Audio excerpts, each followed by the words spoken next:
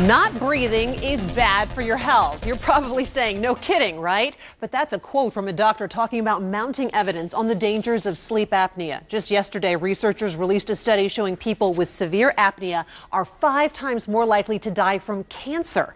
And today, a report in the Journal of the American Medical Association, JAMA, says controlling sleep apnea with a device called CPAP can ward off heart risks. Now, we went to the head of cardiology from Georgetown University Hospital to put the new science in perspective. So I think if you're snore and you're overweight, you should think about whether you have sleep apnea. And getting on CPAP is one approach. Of course, you should also think about losing weight.